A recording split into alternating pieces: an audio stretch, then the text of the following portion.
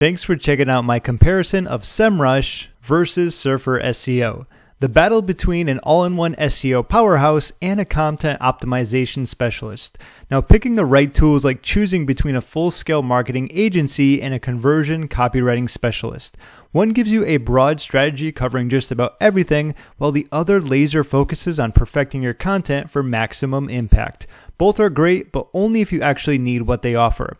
So I'm going to break down the key reasons why you'll choose one over the other so that you can make the smartest decision based on what you'll actually need. And stick around because at the end, I'll give you my verdict on which one takes the crown. Let's start with Semrush first. So why use Semrush over Surfer SEO? First and foremost, if you want an all-in-one SEO competitor analysis and digital marketing tool, Semrush is going to be your go-to.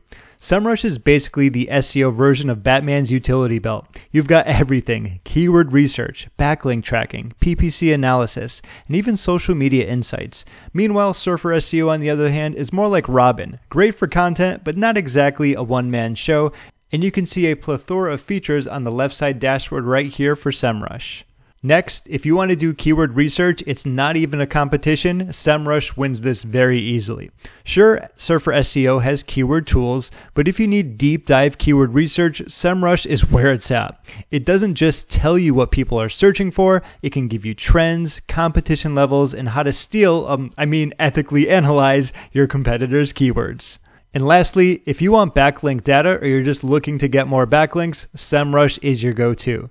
Backlinks are the currency of SEO, and Semrush is basically the Federal Reserve of backlink data. It tells you who's linking to you, whether they're worth anything, and most importantly, where your competitors are getting their sweet, juicy backlinks from. Surfer SEO, not so much.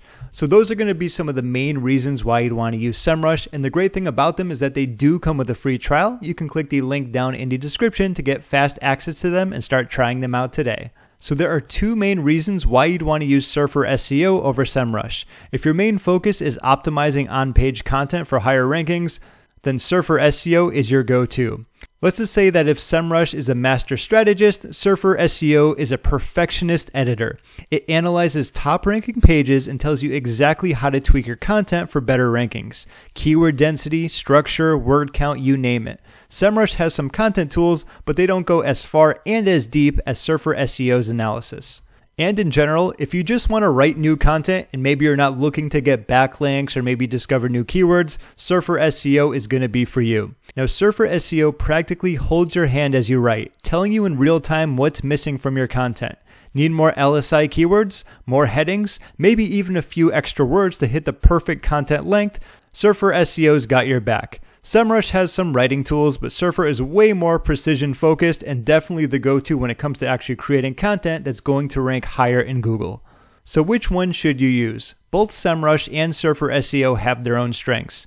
You'd want to use Semrush if you want a full-fledged SEO and digital marketing suite that covers keyword research, backlinks, PPC, competitor spying, and so much more. On the other hand, you'd want to use Surfer SEO if you just want to optimize your content and make sure that your articles rank as high as possible. Now, if I had to pick between Semrush and Surfer SEO, I'd personally go with Semrush.